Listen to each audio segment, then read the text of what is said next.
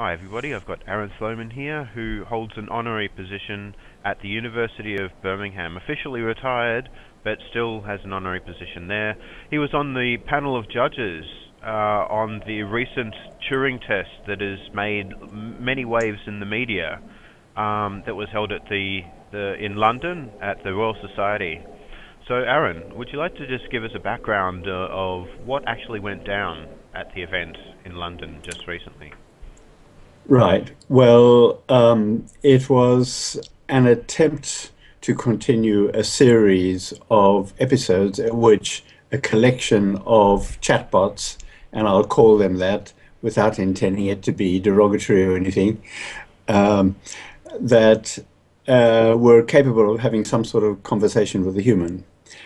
And the series was motivated by a prediction that Turing made in his 1950 paper on computing, machinery, and intelligence, where he said that by the end of the century, that was 50 years later, it should be possible for a computer-based system to take part in a sort of test where you have two displays, which might be just textual displays, uh, showing on the one hand what a human is typing in answer to some typed in questions, and on the other hand, maybe at the same time or possibly later, showing what a computer types back in answer to some typed in questions.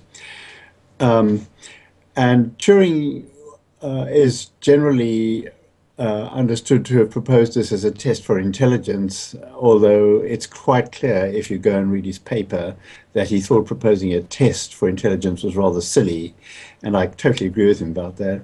Instead, he was making a prediction that in this sort of interaction, about 50 years later, computer-based systems would be able to fool at least 30% of average humans sitting at their terminals in a 5-minute interaction. Now, that's a rather modest capability he was predicting, although it turned out to take longer for computers to reach that level than some people thought. And the reason he made that prediction was not because he thought that was a test which would be passed, but because he was aware of a collection of philosophers and others who had argued that machines cannot think, reason, and generally behave like humans. And he just wanted to refute their arguments as applied to this sort of interaction. Their arguments, he thought, would show, if they were correct, that machines would not be able to take part in this sort of verbal interaction. And he just demolished the arguments. There were about 7 or 8 of them, and I don't remember the details, and I won't try to go through them now. They're in the paper. And that was very interesting because he wasn't far out. He made some other predictions. For instance, he said the computers by that time would have about 10 to the 9 bits of memory, and that was amazingly accurate. Anyway, so many people thought he was proposing a test for intelligence, and there's been a succession of attempts to set up such tests. For a while, Loebner, who was, I think, the inventor of LEDs, offered a lot of money for the first machine that met this criterion. But it's always been controversial. There are many computer scientists and AI researchers and philosophers who think that it's a pointless thing to do because the ability to pass that sort of test doesn't prove anything interesting about the machine. Anyway, that's the background. And I could now go on to what happened on Saturday, unless you have any more questions about the background. Yeah, sure. Just one more question about the background. There seems to be some disagreement amongst the AI community. One of them, in particular, what's his name? James Copeland, from the Turing Archives. Jack, Jack Jack Copeland. That's Copeland. right. Yeah, Yeah, yes. Who I will be interviewing on Monday or Friday. yeah. And he says that the 30% model was actually like a prediction and not part of a Turing, like the test which he meant to describe earlier in the paper, or something like that. Yeah. What do you think? Uh, I recognize the point. As I said earlier, some people think Turing was proposing a test and that he was claiming that the computers would pass the test by the end of the century. Now, I agree with Jack Copeland, although not everybody does agree, that Turing was not proposing a test. And I would think it would be, for reasons we can discuss later, I would think it a very stupid thing to propose. And I think Turing very clearly thought it would be a stupid thing to propose. But he was making prediction because he wanted to use the prediction to refute arguments. So he wasn't predicting that a test would be passed. He was just predicting that computers would be able to do some things that people had claimed they couldn't do. Hmm. And then he tried to argue against the people who claimed that the computers couldn't do those things. Yes. Okay. He sometimes slipped into using the word test in his paper, and I think that's partly why he sometimes called it the imitation game, Yeah. and he referred to it in different ways. Mm. Unfortunately, many people who haven't read the paper, who are not as clever as Turing, have sort of taken up this idea and thought it would be a good thing to do, to set up a test, and they've tried to refine the test and add stronger conditions and do various things. We can come back to that later on, because I think all the attempts to improve the specification of the test are totally misguided. Mm-hmm. But what happened on Saturday was that a group of people, including Professor Kevin Warwick, from previously well known for things he had been doing at the University of Reading, although he's now moved to the University of Coventry, I think, and his collaborator, Dr. Huma Shah, and other people, arranged this meeting, which I think started on the Friday, and I wasn't involved in that, and then continued on the Saturday, and had 6 sessions of tests, and in each test there were 5 computer programs, and each program was made available to each of several judges alongside a human. So there were some humans, and there were these 5 programs. So at any time, I think there were 5 judges, and they were sitting in front of screens which were split down the middle, so that the human would see on one side the computer responses to questions, and there would be a box to type into that computer, and on the other side a human with a box at the bottom to type in. But the judge did not know which was the computer and which was the human. And this went on for 5 minutes, after which the screen went blank, and that test was finished. So in a session of 5 minutes, there would be a number of judges sitting in the same room, each staring at a screen with two sides with a split panel, and talking to 2 individuals. And then after the 5 minutes were up, they had a sheet of paper with the session number and a collection of questions, like did you think A or B was a human or a machine, and express your confidence level. And then there were a few other questions. Did you think the human was a child or a teenager or an adult? And there may have been something else. But the main thing was, could you tell which one was a machine, and what was the sort of level of certainty? So that meant that each of the machines was involved in 30 tests, because there were 6 sessions and 5 humans per session, and the humans went through all the machines. I don't know when I said humans, I mean the judges there were 5 judges at a time. Okay. And they went through all the machines. Now, the humans who were at the other end, alongside the computers, may have changed, and I believe there were various ages, but I don't know how many of them there were and how often they were recycled or whatever. I think the humans were told not to try to pretend to be machines, but just to try to respond to the interactions. The judges were told absolutely nothing about the computers, what they were trying to do. Many of the news reports suggested that the judges knew that one was attempting to emulate a Russian teenager. That might have been something that the computer said about itself in response to some of the questions, but it wasn't specified in advance, and I don't remember that coming out in any of the things that that happened in my interaction. But I don't remember all the details. Hmm. So is that setup fairly clear? Yeah, sure. Okay. It seems to be. Yeah, I mean, like, just you want to elaborate on your involvement particularly? Okay.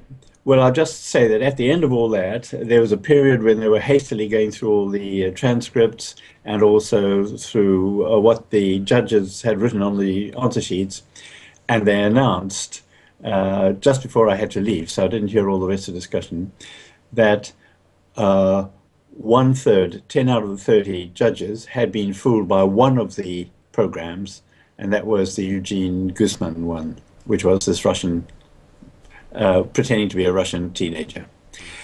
And there was much applause and whatever because that had gone past the 30% limit. Um, some people have said that this limit had been passed long ago by lots of other things. For instance, in the 1960s, Kenneth Colby wrote a program called Parry, which simulated an artificially paranoid Schizophrenic, yes. human. And quite a lot of psychiatrists were fooled by that for far longer than 5 minutes when they were interacting with it. Whether that shows that the test, that Turing's prediction was met long before the end of the century, or whether it's not an example of what he's predicting, is, you know, you can argue about that. And then there have been other previous episodes where some people claim that the prediction was satisfied. There are also debates about whether the time was long enough, because if you had a 5 minute session with both individuals on the screen at the same time, then that meant that a judge only had about 2.5 minutes and per individual, unless, you know, one went very fast and the other slowly or something. So there were possible problems with the setup. Although if they had allowed 5 minutes each, for that is 10 minutes per pair, then the whole thing would not have been able to. They couldn't have done it in the time available. They'd have needed an extra day and so on, and probably it would have cost a lot more, etc. Renting the room and so on. So that's stuff about the mechanics. Now, my own opinion about what was going on. I've always thought these Turing tests are essentially a waste of time because I don't think they yield any scientific or philosophical insight into anything. I've built a chatbot myself. I've taught students how to do it, and I know the kinds of techniques that can be used and so on. And I don't think they demonstrate anything really interesting about trying to match human or even any animal kind of intelligence. So I've always in the past refused to take part in any of these things. But when I was asked this time, I agreed, just simply out of curiosity. I thought it will be a chance to find out what the current best. I didn't ask how they were going to select the competitors, but I just assumed they'd get good ones, which may not have been a correct assumption. So I went along just to find out how well they did. And I wasn't expecting very much, but I thought it might just be fun. And in fact, from my own personal experience, I had the impression that in every case I identified the machine within the first three questions. But I don't know yet because there seems to have been some complication about the process by which they did all the adding up. They didn't keep the records in a form which enabled them to tell all the participants how they had done. So when I said I'm getting calls from reporters and such like who want to ask me questions, and it would be useful to know whether I'd been fooled or not. They said, sorry, that it's going to take a bit of time to sort the stuff out, and partly because the main organizer was actually just about to depart on holiday. So I do not know for sure how many I got right, although I think I got them all very quickly because of the clues that I had in front of me. There have been claims made about how this is a landmark event and so on, and that has annoyed many AI people and computer scientists because they think it was really a rather insignificant event. Have you seen some of the stuff in the papers and on blogs and such like? I've interviewed Ben Goertzel, Anders Uh, Sandberg, and who else? Robin Hanson. okay. So I've Oh, interviewed so a few people you've and I've read the blogs. I've read some of them. I can't say I've seen okay, but everything. anyway, well, I don't know the views of the people you've just referred to Mm, about this particular event, mm. but I presume they weren't terribly impressed. Well, Ben certainly Anyway, wasn't. Anders Sandberg said that it was more like it was more interesting how people reacted to the Turing tests rather than the actual program. The yeah, interesting thing was the people's responses rather than, the way that these chatbots are configured to sort of hijack people's vulnerabilities, their gullibility, rather than yeah. the actual sophistication, the cognitive sophistication of the chatbots themselves. Yes, I think that's a general point about chatbots rather than about this particular test. That's another way of saying that I was the same sort of point as I was making, that they don't tell us anything very much about intelligence. There's a Yeah. large collection of tests, Mm. of tricks, and some of them produce quite entertaining results. You may have come across the video, which I think came out of MIT, where two chatbots with speech generators were made to talk to each other, or maybe the same one talking to a clone of itself, and they unexpectedly got into a theological discussion or something, which was Really? very funny. Yeah. Yeah, I'll see if I can dig up the URL and send it to you, or maybe you'll find Yeah, it yeah, with a yeah. search. That's Yeah, cool. I'll put it in the description of the video. yeah. Um, I thought it would be fairly easy to suss out which was which by asking very simple questions about everyday things that are unlikely to have come up in somebody's database. For example, or saying something. So, for example, the first or second statement I typed into all of them was something like, my new hearing aids will enable us to communicate better. And I thought the humans would all say something about the irrelevance of hearing aids to purely textual interaction. And to my amazement, nobody did. Mm. Uh, so that didn't turn out to be as good a probe as I had thought. Although one person responded with just a single word, brilliant. And I still don't know whether that was a computer.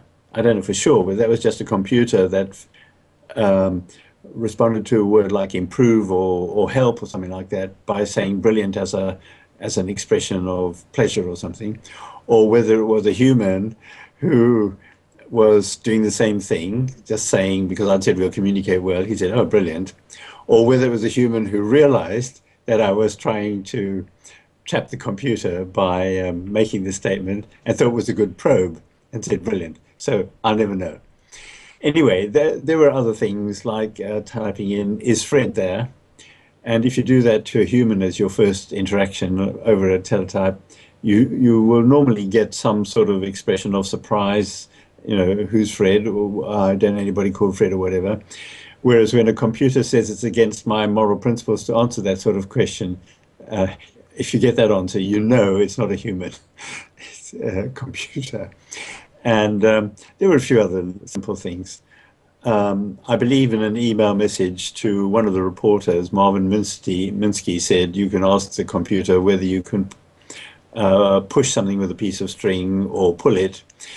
And this goes back to Eisenhower once being asked about leadership, and he said, well, you have to think of it in terms of string. You can pull things with a piece of string, but not push, although exactly what that's supposed to mean isn't clear. Mm. But it's certainly, as far as the fact about string is concerned, yes.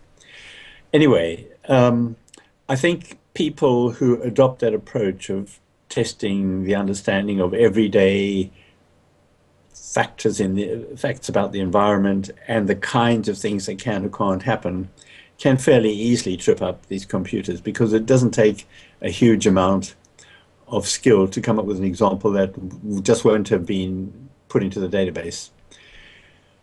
But I'd rather, perhaps I should go back to why I think the whole kind of search for a test for intelligence is misguided, because there are a lot of people who said this test is no good, but here's a better one, and then they say it should interact physically with objects, or they say you must test it for a much longer time because 5 minutes is too short, and so on. And Stephen Harnad, I don't know if you've come across his work in the past, has proposed something he calls the total Turing test, where the robot really must have a lot of sensors and must be able to move around and manipulate things and do all sorts of things that a human would do or an animal would do, totally immersed in the environment over an extended period of time. And I think even that is missing something deep. And the way I like to explain this is to say what Turing did in 1936 when he first devised the Turing machine. He didn't say, now let's set up a collection of tests for whether a machine is doing a computation, and then we'll see if the machine can satisfy these tests. Instead, he analyzed certain sorts of computations, which until then had mostly been done by humans, numerical calculations and logical deductions and so on. And he tried to decompose the requirements for being able to do all those things. And then he managed to find a specification for a relatively simple machine that, if set up in the right way, could be programmed to model any interaction of the kind that he had analyzed. And he proved things about what this thing could be, although it wasn't one machine that could do them all. It was a framework which could be programmed to do any of them. And he also proved that there's a special subset of those machines, which are the universal Turing machines, that can be programmed to imitate all the others, any of the others, rather. So the main thing was he did some analysis of requirements for some kind of capability. He then specified a machine that he claimed could meet those requirements, and then he proved mathematically that it could meet the requirements. And he also showed that it wouldn't just pass some particular set of tests, but an infinite variety of capabilities could be encoded into this machine, which he demonstrated. Now, let's transfer that to how you would need to specify or design a machine to behave like a human or an orangutan or a weaver bird. You'd have to start by having a deep theory of what the humans or the orangutans or the weaver birds do, what kinds of tasks they can perform, what kinds of capabilities are required for those tasks. You then have to specify a kind of machine, which would, in those cases, presumably have sensors of various kinds, as well as abilities to interact with the environment. And then you'd need to be able to demonstrate that a machine with the specification you'd given would be able to perform in all the ways that you've analyzed as being required for being an orangutan or a weaver bird or something. Now, in doing that, you'd need to show not just that it passed some 10 or 20 or 1,000 actual tests or went through its life fooling people, but you'd have to have a deep theory explaining why it was capable of doing all those things. And in the case of humans, you need something even more complicated than that, because humans differ at different stages in their development. A newborn baby would fail the so-called Turing test because it can't even type or talk or do anything. But that same newborn baby, while interacting with its environment, which includes parents and other things, including its toes and so on, a few years later becomes a toddler that can start communicating, playing games, and talking. And then a few years later might be able to start reading and writing and learning about, a little bit about arithmetic and inventing stories and playing games. And then sometime later than that, will be passing examinations at school, or maybe doing well at some game, cricket or football, or playing a violin. And sometime later on, it might be a university student. Later on, it might be a retired professor of philosophy. And at all those different stages, it not only can do different things, but it can learn to extend itself. I'm learning all the time, even at my age. But the things I can learn now include things I couldn't possibly have learned when I was a teenager, because that learning usually takes a background to build on.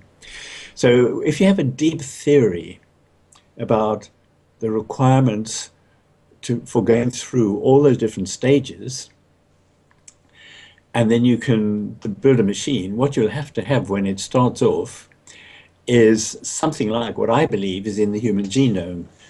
Jackie Chappell and I wrote a paper about this, which, the most detailed version was published in 2007, and I'll send you a reference. But the idea was that as humans develop, they go through stages of acquiring competences by trying things out and playing in the environment. And this doesn't necessarily have to be driven by a teacher. It might just be toddlers playing with their toys when nobody else is around. And from that, they acquire some generalizations, which they can then use to do more things. But after a while, the genome specifies that it's time for a new process to take off, which examines what has been learned so far, and then tries to find structure in what has been learned so far and reorganize that structure. The developmental neuropsychologist Annette Karmeloff-Smith had a similar idea, and she describes that process as representational redescription. Now, there is one example of that most people know about, and I think there are many examples that haven't been discovered yet. The example that's well known occurs in language learning. Certainly in English language learning, and I suspect in all human language learning. Normal children who are surrounded by speaking adults and so on, develop abilities to communicate quite well, and they seem to do this by learning lots of patterns that work. Me hungry, or fish please, or I want that, or whatever. And then after they've got quite competent, and they also hear what other people are saying and understand them, they seem to change and transform their understanding into a grammar-based understanding, where there are rules of various kinds. And those rules say how you can assemble components of the language to express new meanings in principled ways. And that's very powerful, because up till that point, there will be a whole collection of patterns that they've got, and they can only express what's in those patterns, maybe with slight variations by replacing a word in a pattern. But when you've got a grammar, you can say, please will you put the cup inside the cupboard where I put my toy elephant, because I don't want the teddy bear to see it. And the child may never have heard a sentence with that kind of complex structure before, but the components are grammatically well formed, and they're put together in a way that generates a structured meaning. But when children go through the transformation from pattern-based understanding to syntax-based understanding, they start making mistakes they didn't make before. And that's how this has been noticed. So a child who used to say, Johnny hit me and I ran away, will now say, Johnny hitted me and I ran away, because the child has learnt the grammatical rules for forming the past tenses of verbs by adding the id sound, hitted, runned. And in English, that's wrong, because many verbs are exceptions to the general rules. But the child is now using rules instead of just learned patterns. And this goes on for a while, and nothing you can say to the child will change it. The mother can say, don't say hitted, say hit. Don't say I stuck the picture on the wall, say, I stuck the picture on the wall, or I stick the picture on the wall, is no good. And the child will just go on saying it, sticked. Later, the children do what, if it were in a computer, would require a clever software engineer. They build mechanisms for dealing with the exceptions. And they understand the exceptions in the input, and they produce the exceptions in the output. And so they learn which verbs are the strong verbs that don't conform to the normal rules, and which ones are not, and so on.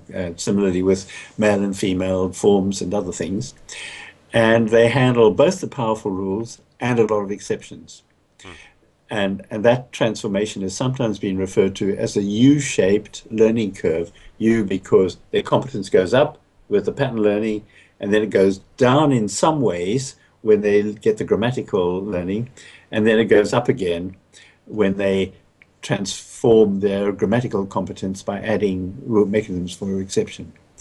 Anyway, that's just one example of a kind of learning that's based on an extended period of interaction with the environment, picking up generalizations, and then something that's in the genome, which was sort of ready for this, wakes up, mechanisms in the brain, which then take that apparatus, that information, and reorganize it and do something powerful with it. And Annette Karmeloff-Smith says this representation or description happens in many different domains at many stages of development, and I completely agree with her. In fact, I didn't use her language. I was saying this in connection with mathematical development, and then when I read her stuff, I realized she was talking about the same kind of thing. And I talked about the biologist Jackie Chappell, who'd worked with birds and knew a lot more than I did about varieties of development in animals. And so between us, we tried to formalize, or not formalize, spell out this theory in a more general way than I've given it to you today.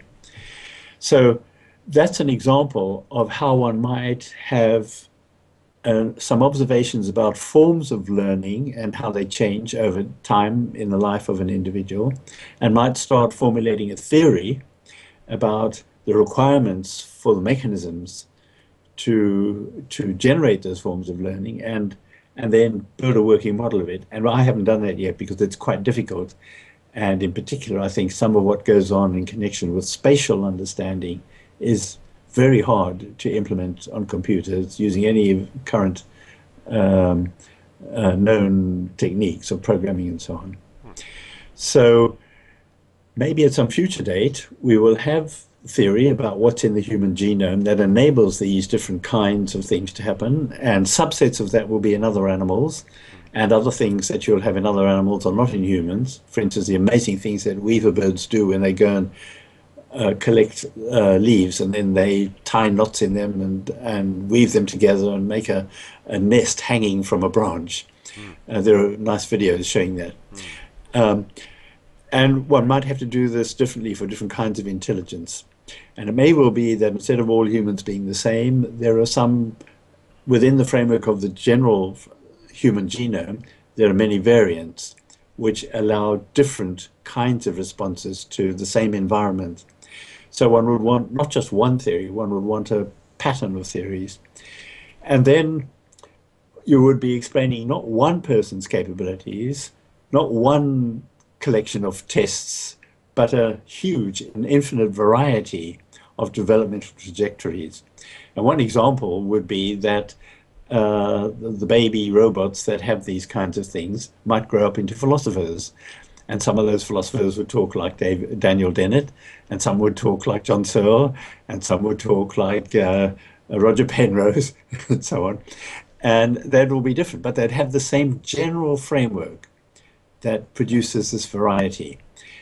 And then we'd have a deep theory, and we'd have some sort of demonstration of how it works, but we'd have a sort of mathematical analysis of what's in the theory that enables it to do all those things.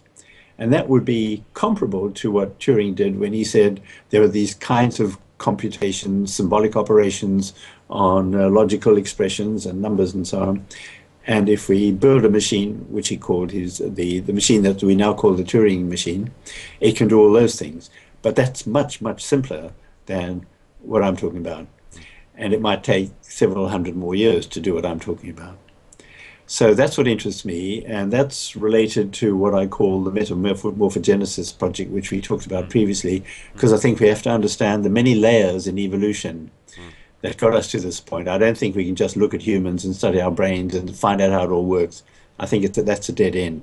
We Mm. need to go back in time. Does that make sense? Yes, yes. And I just want to let viewers know that there is a video on this channel about the metamorphogenic project, which was basically a lecture as part of the Winter Intelligence Conference, and also Yeah. another interview with you separately. Yeah, so. Yes, the interviewed went through a subset of this, and then the longer lecture on the following day was a rather rambling thing, but it went through a lot more details. Yeah. Oh, I thought it was wonderful. Yeah. So, look, there has been some, I guess, amendments to the Turing test that people have been trying to institute. But are you Yeah. relatively skeptical about anybody's ability to test intelligence in the machine, or to, yeah? Because there's some AI Well, guys, or Ben Goertzel's doing some stuff, and he thinks yes. that there's some reasonable ways to go about it. You might know about it. I know Ben. I don't know this particular feature of his work, or if I have read about it, I've forgotten about it. Mm. But I don't see anything wrong with trying to set targets, Mm. um, but just setting performance targets, Excuse me. Yeah. just setting performance targets, and then trying to find out which machines, which designs for machines will enable those performances to be met, uh, may be interesting as an engineering task. Mm. It may be interesting as a scientific task if, in doing it, you discover something new about a form of computation, a form of design, a form, a way in which some generic capability might be instantiated in differently in multiple contexts and so on. Mm. But if it's just, here's this task, what do we have to do to get the machine to do it? Then it may be interesting for engineering purposes. If you really want a machine that can spray chairs with paint, maybe non-trivial to make it do it accurately for different kinds of chairs. But when you've done it, you won't necessarily have learned anything much about biological intelligence if that's all it can do. If it comes out of something more general, which can learn to do that, and if you put it in a different environment, it can learn to play with mechanosets and assemble toy cranes and cars or whatever, animals.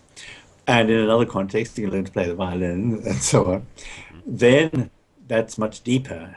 And you won't be able to do that without having a deep theory about the requirements for those diverse capabilities.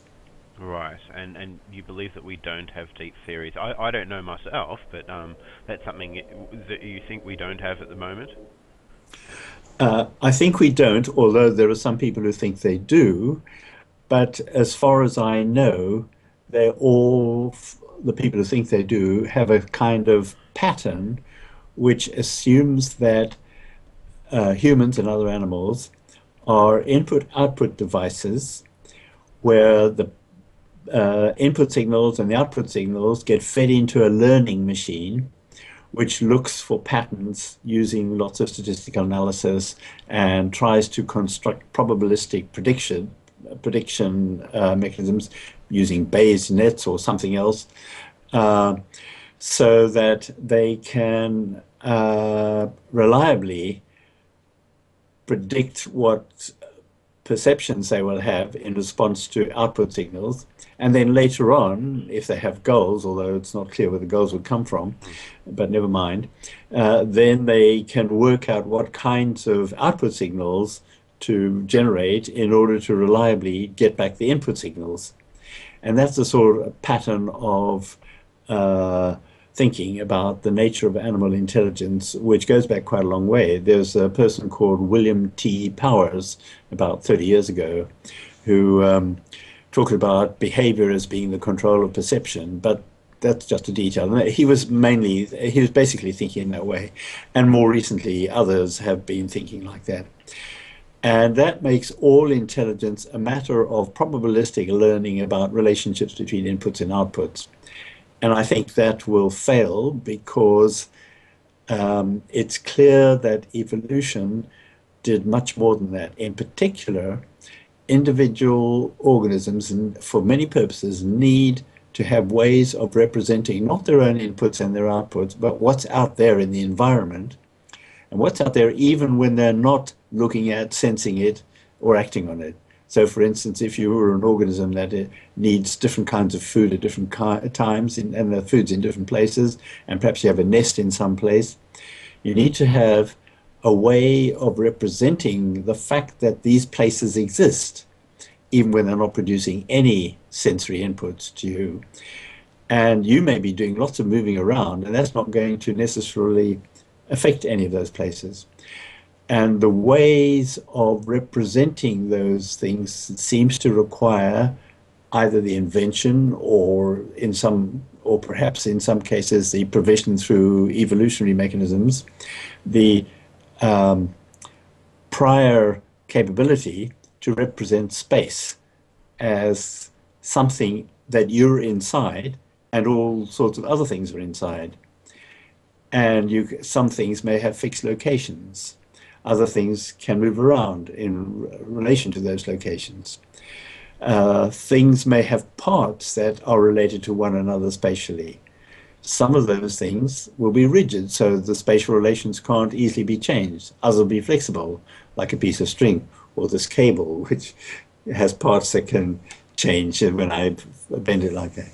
So learning about an environment which has many kinds of places, many kinds of stuff, many kinds of properties of stuff, many kinds of behaviors that the bits of stuff and the things that are made of bits of stuff can have, and even can have other intelligent things that are looking for some of the same stuff as you're looking for, competing for your food, or may want to eat you, or things that you may want to eat, and then thinking of them as having perceptual capabilities, so that not only are they physical objects, but they're information processes.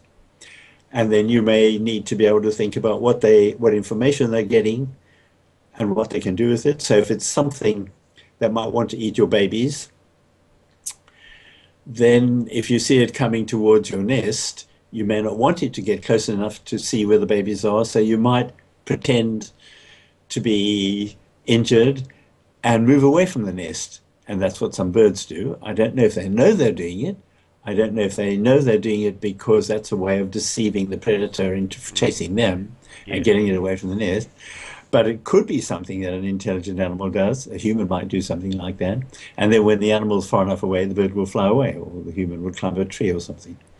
So in order to be able to represent all that richness outside yourself, you have to have deep theories about what kind of environment you're embedded in. And somehow biological evolution didn't give us all the theories, but gave us mechanisms for generating those theories in ways that are different depending on where we live, whether live in a desert or on a farm or in a cave or in a skyscraper or whatever. And I don't believe that any of the statistical learning systems will be able to come up with anything like that. And furthermore, long before we had modern mathematics, a subset of humans started noticing mathematical structures in their theories, which led to the development of Euclidean geometry. And over 2,000 years ago, Euclid's book, The Elements, had a massive amount of knowledge. I think it's probably the single most important book ever produced by human beings. And nobody knows how that came out of humans who had no math teachers, who might have lived in caves or in all kinds of environments without the kinds of resources that we have for doing mathematics. But I suspect it was because that biological evolution, in some sense, gave them mechanisms for learning about space and time and motion and relationships and so on. And then later gave them abilities to reflect on their own thinking and their own perception and so on. So that's something I hadn't talked about before. I talk about thinking about other individuals' thinking, what other things might see you doing and so on. But being able to reflect on your own thinking is very important. For instance, if you try to do something, you make a plan and it fails. Mm, mm. So it seems as And though, previously, yeah, well, it seems yes, as though it's particularly difficult then, in your view, to be able to detect intelligence to a strong degree in an agent, in an artificial agent. We can assume that other people are intelligent, but we can't really assume that rational agents that we create are intelligent very easily. So if that's the case, then it's going to be very hard to predict when we're really approaching true artificial general intelligence. So without any reliable indicators as to how to predict artificial general intelligence, should we then be prepared to be surprised when it does actually come along, if it does? well, I'd like to backtrack a bit because if someone built a robot in a laboratory Mm. and after a few years or months or whatever, it might learn much faster than human beings. It comes up to me and has a conversation, and then I take it to see my new computer, and it starts asking me how it works and what it does, and I have no reason to believe it's seen that computer before, and so on. Or I show it children's toys, and it starts playing with things, and it might even discover that it can rearrange blocks into various patterns, make rectangular arrays, 3 by 2, and so on. And then when I say, okay, here's one more block, can you make it in a pattern? It starts trying and finds it can't anymore. And it starts getting puzzled. Why could I do it with 3 by 2? And then I add one more block, I can't do it anymore. It might discover prime numbers because 7 is a prime. So if that sort of thing started happening, then I would have very little doubt that it's working things out in a human-like way, because it's very unlikely that any programmer could have anticipated the succession of things that I do with it. But merely discovering that it can do that would not, for me, be all that interesting. I would want to know what the principles are that went into the design that Right. enabled it to Yeah. do that. And so we need a deep theory. And I think the deep theory is going to be much more complicated than any of the kinds of current designs for AI systems. Right. Okay. That may be so. Now, previously, it seemed like you were saying that the methods for determining intelligence were very like black box approach. They were very observational. They were based on inputs and outputs, not necessarily trying to model or see what's actually going on inside the box. Is there any reason that that's been the case? Is it like according to your research, it seems as though people have just been using a black box approach to determining intelligence. Is that correct? Do you know what I Um, mean? some people have. The ones who are trying to produce general theories of intelligence in terms of engines for learning patterns linking inputs and outputs. Mm. That's a subset of researchers. There are other researchers who are still just trying to find out what kinds of things various animals and humans can do, Mm. without having any deep theories about what enables them to do that. They regard that as something in the future. Mm. There are others who think if only we study brains in enough detail and start dissecting neurons to find out how they work and so on, then we might be able to reassemble them, to assemble artificial brain components with the similar properties to the ones we found. And then we'll see how putting these artificial ones together might be able to produce the same results as the original ones. I suspect that's going to be a deep failure because it's going to be very difficult to find out what the actual neurons are doing. And the current technology and likely future technology for finding out what they're doing may not actually tell us what they're doing, if most of what they're doing is submicroscopic, complex molecular interactions, as opposed to electrical signals going from here to there and so on, which you can measure in computers. And by the way, Turing hinted at that in his 1950 paper. There's a sentence that says chemistry is at least as important as electricity for brains. I may have not got the exact words right. It's in section 4 of his paper on computing machines and intelligence. Mm. And he was started working on chemistry later on. His 1952 paper on the chemical basis of morphology, of morphogenesis, indicated that.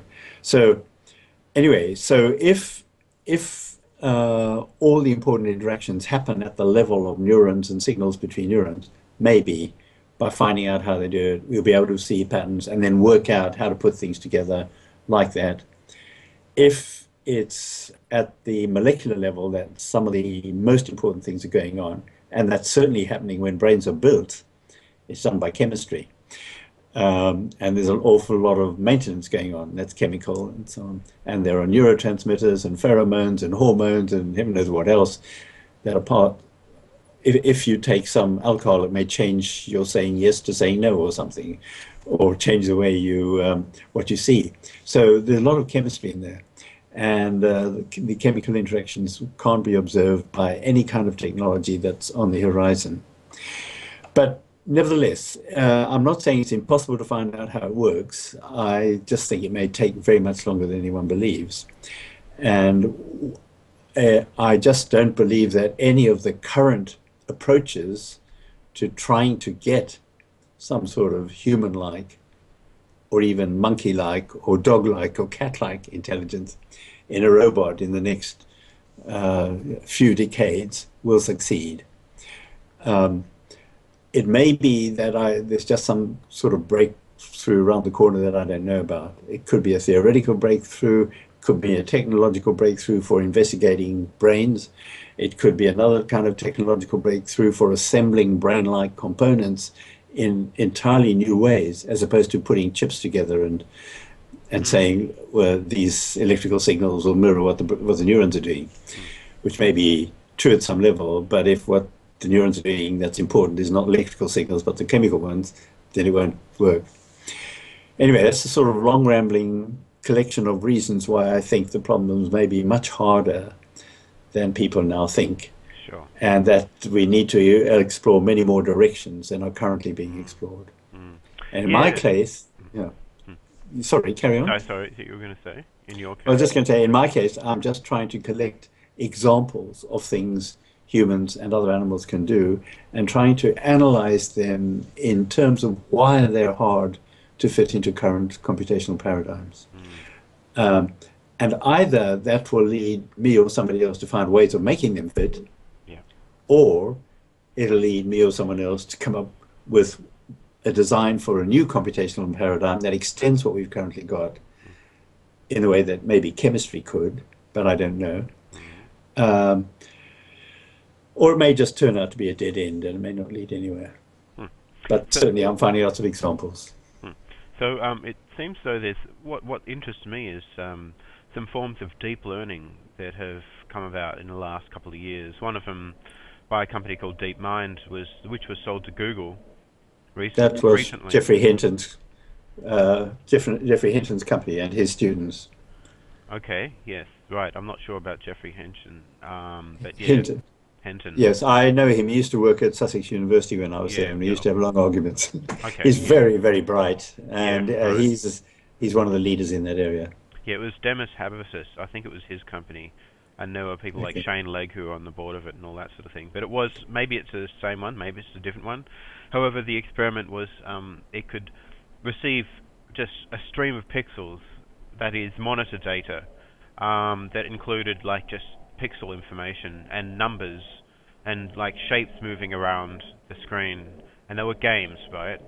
So they were just like screencast games. And the AI learnt what to do. I mean, at first it was just bumbling around, trying to do pretty much anything it could by moving shapes and all that, but it wasn't programmed, it wasn't told anything about what to do or what it was supposed to be doing. It wasn't even given a goal, as far as I understand. All it was doing, all it was received was pixel information and maybe a score, a number, right? And so it learned how to play all sorts of Atari and arcade games very, very efficiently, and that's an example of, I think, a cross-breed between reinforcement learning and deep learning. that seem to be able to achieve such a thing. So I thought that was kind of interesting. Yeah. Okay, that's different from what I knew about the work of Hinton's group, which has gone into the speech understanding of Mm. Google It sounds like a and different pattern project. recognition of digits Yeah. and so on. Mm. And I don't know that work, and it sounds as if it might well be going in the sort of direction that I think is needed.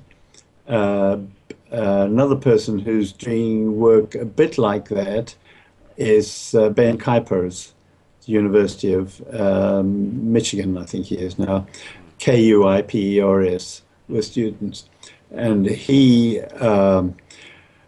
had a robot that had an array of lasers that could do range finding in there's a horizontal array. So it could work out distances to contact in various directions. But it didn't know anything about the order of the range finders. It just knew it had them, and then it started doing statistics on the patterns of. Oh, it was also on it on wheels and could move, so it could send signals to its motors, Mm. so it would move, and the patterns on these of distance measures on the rangefinders would keep changing, and using statistical methods, was able to work out the which rangefinders were neighbors of each other because of the way they correlated in the way they changed their readings. So if two things are close together and then it moves together, they would change together. If they were further apart, it moved together, they might not change their distances because they were looking at different things in different distances. Anyway, and likewise if they rotated. So it sort of built up a way of interpreting its own inputs, and then it was able to work out that there's stuff out there that behaves consistently and maintains its position as it moved around and pointed in different directions. And then it could start coping with things moving in the environment because it had a notion of a sort of fixed environment and there were things moving. But that all worked with a one-dimensional array of rangefinders um, and a two-dimensional world. Mm. My suspicion is that with a three-dimensional world and a two-dimensional array of rangefinders, it would have exploded combinatorially and been totally intractable. But that's my guess about the statistics. But I haven't done the maths, and I don't know if cleverer people than I am would work out how to make it work. Mm. But things like that are valuable experiments in trying to understand the problems that evolution had to solve, because it's clear that evolution explored many different kinds of sensors in many different kinds of combinations and ways of producing internal mechanisms that could deal with inputs and outputs that in ways that enabled organisms to survive and reproduce and therefore replicate the mechanisms. Um, and that is certainly one of the ways of making progress, trying to find these domains in which a particular kind of technique is productive. Mm. I suspect there may be hundreds of such domains that different organisms at different stages in our evolutionary history had to develop competences in relation to. And different current organisms are products of different evolutionary trajectories. Squirrels and weaver birds and elephants and porpoises and termites and so on. Um, so it's a fascinating field. There's a huge amount still to be done. I'm reasonably optimistic that progress can be made, but it requires students to learn good questions and to distinguish them from bad questions. Mm. And the question, what's a good test for intelligence, is a bad question. Mm. Question, what kinds of mechanisms are capable of producing different sorts of competences? What kinds of competences do different sorts of organisms need? Those are good questions. Mm. Right. Excellent. Huh. So, just I guess in concluding, well, do you think this passing of the Turing test will be a symbolic milestone that people will recognize in the future, or look back at and say, "Wow, this is when it happened"? Do you No. think this? No. There will always be debates about whether it happened 40 years ago with Colby's Uh, parry or 5 years ago with some other test that happened. Part of yeah. the reason for that is that all of these different tests have slightly different conditions set up. For Mm. instance, I mentioned the split screen and 5 minutes. Uh, as I have no idea whether any other setup has used that, and it could be argued that you need longer than 5 minutes, and with two things, you might need 5 minutes each, because it's quite possible that the people who are fooled by this Eugene Goosman's program, whatever it was, Mm. in that short time, might not have been fooled if they had another 2.5 minutes. So you'll have debates about things like that. Mm. And there are other debates about, I mean, I think some of the debates are a bit silly. For instance, the fact that this particular machine was designed to emulate a teenage Russian whose English wasn't very good. I've seen some people say that's cheat because the fact that its incompetence is disguised by a linguistic inability changes the parameters of the game and makes it an unfair, gives it an unfair advantage. I think that's a bit silly because we weren't told anything about, you know, teenage Russians or anything. We just had to test what was in, we just had to assess what we saw happening in response to our inputs to the, but academics will have their debates and disagreements no matter what. Mm. That's true. Mm. Well, It's possible that a subset of people will say this was the day, you know, the ones who were involved in the event and their friends yeah. and their students. Yeah, I think it turned up on Wikipedia pretty much straight away. Somebody added the entry that it was passed on such a date. I don't know if it's still there, but mm. Well, no doubt there was a collection of such things planned in advance and Mm. people went to work. Mm. If only they'd put the effort into telling me how well I'd done. I'd have been a bit more pleased. But anyway, Oh, I will eventually be told. Yeah. mm. I That's funny. suspect I got them all, but of course I'd like to know if I'm wrong. Mm. Yeah. So, all right. Well, yeah. If there's any take-home messages that you'd like to give people at the end of this interview, then what would that be? I think we need to think deeply about our educational system. I meet people who have PhDs in AI, robotics, and so on, and have never learned any Euclidean geometry.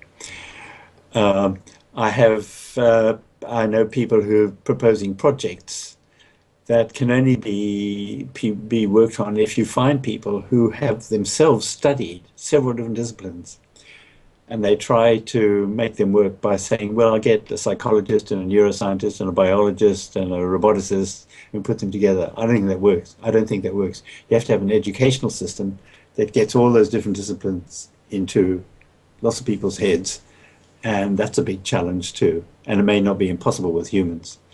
That would be sad. So we may have to wait for robots to come up with good theories about how to make good robots. But Hmm.